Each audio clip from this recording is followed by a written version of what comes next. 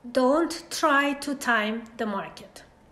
Don't obsess with trying to time the market and figure out when the best time is to buy. Trying to anticipate the housing market, it's impossible. The best time to buy is when you find your perfect house and when you can afford it. Real estate is cyclical. It goes up and it goes down and it goes back up again. If you try to wait for the perfect time, you're probably going to miss out. Home pricing data going back 3 to 5 years can help you see pricing trends. If you have an area of interest, send me a quick text and an email and I'll get back some data right over to you. Don't forget a new team helping to find and buy the perfect home for you. See you next time.